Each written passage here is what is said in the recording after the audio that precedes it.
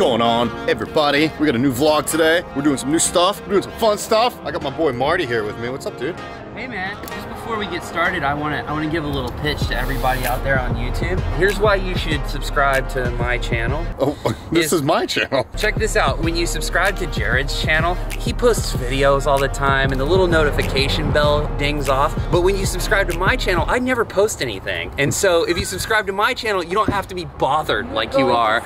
When Jarrod puts a video out, you're like, oh, you got stuff in your inbox, and you don't have that problem with me. So you should subscribe to From the Van, you know what I mean? That was a great pitch. With that, we're gonna get going with today's vlog. Thanks, Marty. YouTube definitely does want to see my butt on your channel. By the way, guys, I was gonna give him a shameless plug. He already did that apparently. So he is building out a new van right now. Marty does not like hiring people to do anything. No. So any of you people that want to do some DIY stuff, you definitely want to check out Marty, because he has, I would say, the least amount of experience in building I've come across. Yeah, dude. So in like the nicest way possible. Like, I've known the guy for a couple of years now, so I can kind of talk a little smack. But he is recording everything, and he is going to be putting this new build on his new channel. This is a 136-inch wheelbase Pro Master 2019. He just picked this up because a year late. A little year late, but it's okay. He is selling this Mercedes Metris that not only did Marty live out of, but Colette lived out of it with him. I don't know if you can see with the glare right there, but she's in there. I'm so thankful that she has poor taste. The two of them lived in this thing right here, which is, and he's been on my channel before. I've actually shown Marty before. We've done a tour of his van. We are gonna go step inside that a little bit later. They changed a few things, which I really like. I think it's aesthetically beautiful now. Pretty. Not that it wasn't aesthetically beautiful before. They spiced it up. I like it a lot now. So we are going to check all of that out. We're gonna check out what he's got going on with the new van, because they've actually already done some building stuff. They put a roof rack on there. I can't wait to talk to him about that. And we're gonna check out the Mercedes Metris for sale. Hit him up. From the Van on Instagram, From the Van on YouTube, From the Van on podcasts. I've been on his podcast twice. He does a podcast from the van. We have dozens of followers. Dozens of people. Dozens. They gotta hit that triple-digit mark soon enough, though. Let's get the rest of the day going here. Oh, by the way, if you haven't noticed, he's getting ready to cut in a window. For everybody out there that doesn't know how to cut a window in, he's actually doing it correctly, and I'm gonna step in to show you the inside of it. The guy with the least experience is doing it correctly. He's doing a very good job. Because I can read. I went on the internet. The reason he's putting so much freaking tape on this thing is because Jarrod told me so. I did tell him, actually. When you use this, the jigsaw, and you stick it into thy hole, which, by the way, your holes aren't big enough. Thy hole. No, one of them is, and that's all you need to get started. This is true. So when you stick it in the, as you can see there, right there, when you stick it in the hole and you run a line up either end of the blade there, you don't want it to scratch the paint. So you put the tape on here to make sure you don't scratch the tape. Why do you cut the holes from the outside and not the inside? Because the jigsaw pretty much will not fit on the inside. Yeah. So how do you get the holes where they're supposed to be? Let's go on the inside and we'll see. Start on the inside. Oh, Colette's changing. I just put a shoe on. Oh, okay. So pretty much you follow this line right here, which again, Marty knows how to read, so he did it correctly.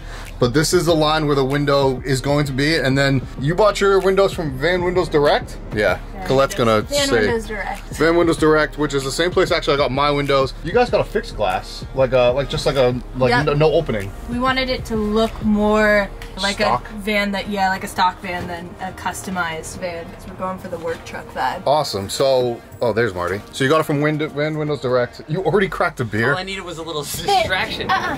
What? No. Get in here. You're not drinking that right now. Can't wait to keep this online. This is amazing. Drama.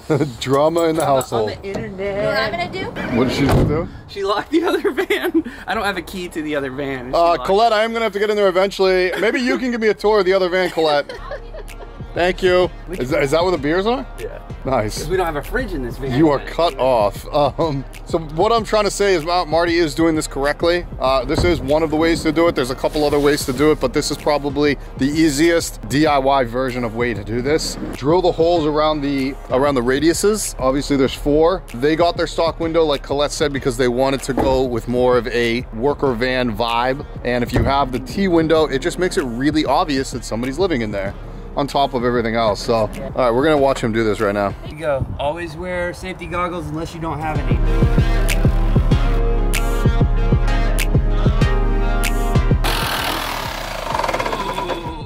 Whoa, Nelly. Friend Jarrod Tocci told me to put on 2 layers of tape, and he was right. This is what I do. So that'll scratch the hell out of that thing. Let's put another little bit. Well, if it's on the area where you're cutting, it's not that big a deal. Yeah, because you're gonna put that gasket around it, but might as well put an extra little bit in there. Cool. What are you doing, babe? Just put a little extra tape so that we can maybe not scratch so bad. Oh, actually. This is the problem with van building. You guys run into stuff, you run into issues, you have to kind of work and do what you can. He's about to turn on the jigsaw again. But I will show you guys, I mean, you guys get the drift. I stepped away a little bit so you can obviously hear me. But anyways, he's cutting the hole for the window right now. It's gonna look great. I already have the window, obviously. My guess is this is going to take roughly 20 minutes or so. So you got a big hole in your window, dude, your van. Let was farting too much, so we had to put a little ventilation into the van. Trying to throw you right under that bus. Nobody believes that. I'm the stinker. Dude, yeah, true story. Told, I'm the stinker. Don't know if I've seen aluminum I-beams in a van before. First of all, even before you get into the aluminum I-beams, I already know what van you have, but you already did the floor. Yeah, this is, there's a company called Cali Bamboo, and this is their vinyl version of their flooring. Colette's dad had some of this lying around, so he put it in. So freebie? It's just his workhorse. Yeah, he hooked it up. And then this was his idea too. This is aluminum I-beam that's meant to go in the middle of a fence post, like a vinyl fence post. And we just have 2 of them, one at the front, one at the back. I'm gonna get underneath so I can show everybody. And then 2x4s. Just holding that all up. That span between.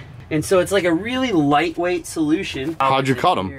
With a chop saw. Yeah, you change out the blade a little bit and you'll be good to go. Yeah. I mean, we probably ruined his blade, but that's his problem.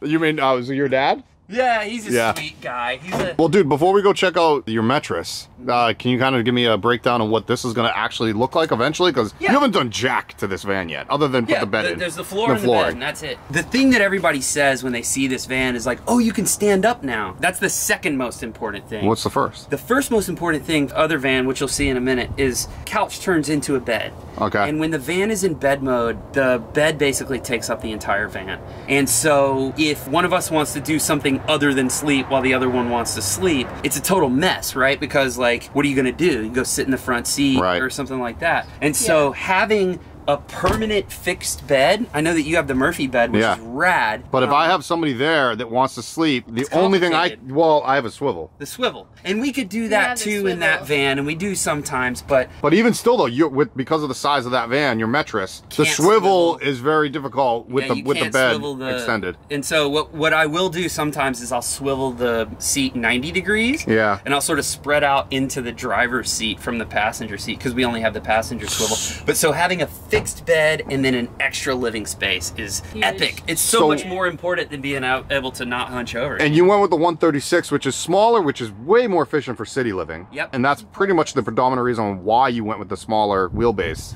And parallel parking, man. Yeah. The two of us, like, we spent a bunch of time in New York in the fall. We stayed in Montreal and Toronto and Vancouver and Chicago for a long time. What is this bumper to bumper, like 17 feet? Dude, I parked it next to the mattress. I don't know the answer to your question, but I parked it next to the mattress, and it's like 6 inches longer than the mattress. That's crazy. At the end of the day, the real reason that we chose the ProMaster is that it has the highest ratio of cargo space, two external dimensions. Yeah. Everything that's 6'4", the Sprinter is taller than the ProMaster. The Transit, the amount is so much longer It is. the ProMaster. It's got a big nose, yeah. And so this thing, Shane Dennis said it looks like a stump toe. Yeah. And I will not stop The saying ProMaster. that because the ProMaster looks like a stump toe. It's got a weird like. Because he calls the squished. Nissan NV looking like a shoe. It's a shoe. Yeah.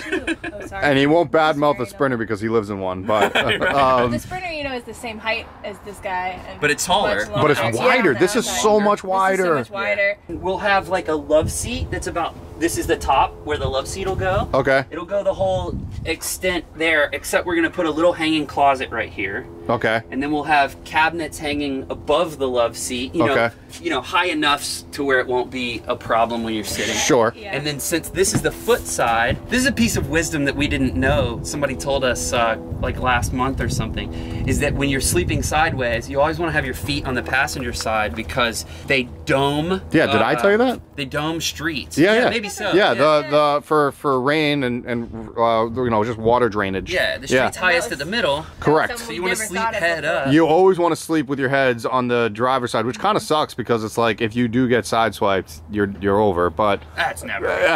It could happen. Nobody drives drunk who in was these that? streets. Wasn't it you that you were telling me on our vlog about the parking? Always make sure somebody's parked behind you. Mm-hmm. That was you. Yeah. Yeah, so that you get glanced. Instead of rear-ended. Right. Yeah. That's always a good idea, by the way. So cabinets up here, and then this is going to be our kitchen. Go about halfway into the slider. 24 is our magic number because we're 6 feet wide, so it'll be 24-foot opening here and a 24-foot alleyway. I mean, either way, this thing's gonna feel like a mansion. It already 24 does, inches. man. Yeah. 24 and there'll be inches. a pop-up countertop that makes it. Oh, the full, yeah, so just more. Either a pull-out or a pop-up. Right. So it can extend the And length of the then countertop. Nothing other than the sink, nothing inside the galley. Like no cooktop. You're gonna have a portable? Yeah, probably. We'll have like an induction cooktop that pops, that'll just live up under there, Right. but won't stay in there. Are you going just be lithium or AGM or gel? Lithium. For You sure. are gonna go. That's the one thing with the last build that I would take back. I love the mattress. You buy a 200 amp hour battery, you have 100 amp hours of usable storage. Yeah. It weighs 130 pounds. Yep. And 100 amp hours of lithium weighs 30 pounds. Yeah, So isn't it ridiculous? So we're gonna put a face on this, and we've actually sleeping in here. We're sleeping in here because this is a nicer bed than we have in the other van. But You've been sleeping in this? The tin can? Good for No, you. we're excited about it. Our new wonderful also bed really that Aaron excited. made is beautiful. oh, the cushion is nicer. The in cushion here. is nicer, The yeah. bed It's is like the actually bed frame is- in the older van is brand new, and it's made by an absolute craftsman. We'll show that. Yeah, to we're you. gonna show you guys that in a minute. But what we're gonna do is we're gonna put like a face here, like a backstop, you know, and that'll be the garage up under there. That's why I put all the solar and stuff. What we've been scared about sleeping in here is spin jumping down, because you know he's this tall, and we're worried about him sliding and like tweaking one of his hips or something. So you're gonna make a step for him? And so we're gonna make a step. And for me, And so hard to get up there. How tall are you? You at I'm 5'3"? 5'3". Oh It's yeah. really hard to get up there. So we'll have a step that'll also double as like a little bench Like a for dresser. extra people sitting, but there'll be drawers and all of that we're probably going to inset back here. The other big thing that a lot of people don't think about, I know you already have, and that's why I'm asking the question, is refrigerator size. Where is that going in this? Because you had a bench, you have a galley, you've got, you know, drawers over there. Where the hell are you gonna fit a refrigerator? We're thinking we're gonna do, Dometic makes like a trucker fridge style like you Yep. have that are front opening instead of the top opening like we have right now. Yep. It's probably gonna be under our kitchen counter. Awesome. Toward the Good end stuff. of it, the sink will be on the right side or on my right here, and the fridge will go on the left. So it'll probably That's what we're thinking. open this way or either this way. Into Right. the alley or into the doorway. That's pretty cool. Yeah. The other huge thing that's a benefit about the tiny van is that everything is always in arm's reach. I've been lamenting the fact that when this van is built out and I'm sitting in bed and I want to get a beer, I'm gonna have to actually get out of bed. Yes, you do. It'll probably be good for you, Betty. Yeah, you actually might not drink as much. That's our friend Selena. This is Selena, everybody. Hi. Do you live in the house, Selena? Yeah, I'm just moving in. Oh, cool. You don't live in this house, Marty, so you might want to just say, like, thank you to the people that are allowing you to use the driveway. No, seriously. Thank you, Selena. I used to live in this house. I built that hot pink lifeguard chair in 2012. Yeah, there's actually 0 point to that whatsoever. On my birthday. Because there's no... The hot pink lifeguard chair? The ocean is way over there! Yeah. you get an ocean view, but you get a better ocean view from the top of that 10-foot tall hot pink lifeguard chair. So you did it for like just to have a hot pink life chair. I used to live in this house. My buddy Paul got a lifeguard chair and I was helping him move it into the back of his truck, and I was like, I could build one of these. Nice. And so you just wanted to build I had to do it bigger. Yeah. Keeping up with the Joneses. Contest. He owns a house now and I own 2 vans. Please buy the other one. But as she pounds the beer, do you guys want to go over to the other van? And yeah, there's beer in the van.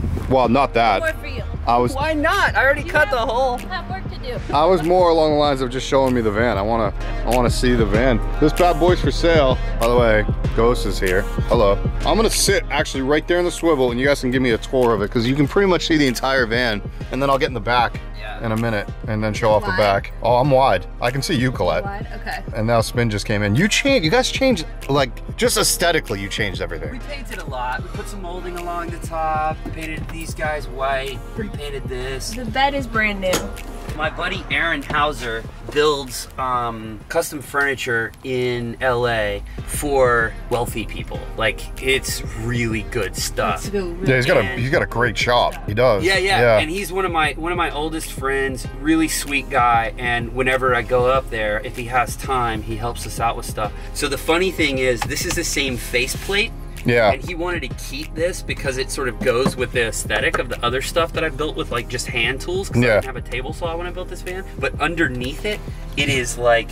He re-slatted the whole thing. Gourmet, did the whole thing. bomb-proof, perfect. It slides perfectly. Really sturdy, super smooth. What I was super impressed, and they had this on their Instagram stories, by the way, guys, is you guys gutted the van in less than a day. So, like you said earlier, yeah, I am the least experienced van builder that you know. I'll cop to that. It's least experienced, but at the same time, you did it efficiently. We think the one really brilliant thing that I did, and I didn't see this on one of my buddy Paul I was talking about earlier, who's an engineer, turned me on to these. Everything is bolted to the van with riv nuts. And right. You know, depending on what your take is, it may take away from the aesthetic a little bit, but if something were to go wrong with this van, everything is modular. You don't like this cabinet? Rebuild it. You don't have to put a new screw hole in the van. You just take the thing out, you know? Yeah, and you did that. Yeah. You guys literally... We did it to paint everything. Yeah, you did it. Painted behind the furniture and everywhere. Sorry, buddy. Yeah, we literally took everything out of here. Touched it and up, if fixed little things. The most complicated thing is taking the solar cabinet apart, even that takes 45 minutes. And so it's like, you could take this van completely apart. If you, I mean, we haven't had any leaks, but if you did have a leak or something like that, you could take the solar panel, not the solar panels, the ceiling panels out immediately and just fix the problem, you know, dry it out or whatever you had to do. Power-wise, you got 300 watts of solar. 300 watts of solar, 200 amp hour AGM, and a 1,000 watt inverter. Thank you, Colette.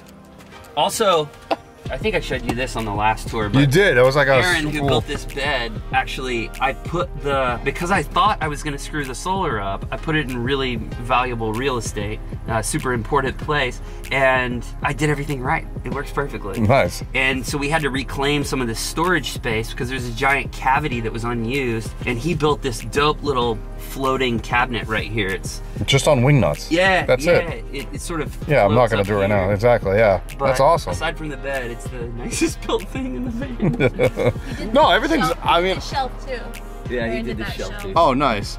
I mean, honestly, it's just a super efficient. You guys can take this thing anywhere. You know, you both have talked about this already on my channel before, that you traveled through X amount of states. You know, so many miles. Oh, it's like you stealth parked everywhere. Everywhere. It's been super efficient. I think I've done 33 states in the van. Yeah, it's been like just super, and like, I mean, you guys both have been comfortable in here. It doesn't look like anything. And you're selling it for cheap. Been in here for a year and a half. Yeah. I mean, it's a Mercedes too. At the end of the day, it's a super reliable van. It drives like a car, dude. amazing. It does. Yeah. I'm sitting in here comfortably. You podcast from here. You've had 4 in here comfortably. Regular. 45 episodes. 40, dude. Congratulations. The 50th will be at Tiny Fest. Oh, is that your goal? No. Oh, you already have it already scheduled. It just worked out. We're gonna do. Oh, beautiful. Our first live in front of an audience podcast. And this video will be coming up before the Tiny Fest, California. Nice. So come on around and you can heckle us while we ask Do a lot. Poor schmuck Just questions. throw that at her. Throw something? I was trying to throw it out. It didn't work. Did it get you? Yeah. Show me the back, How do because 2 people live in a van because you cook out of the back for the most part, correct?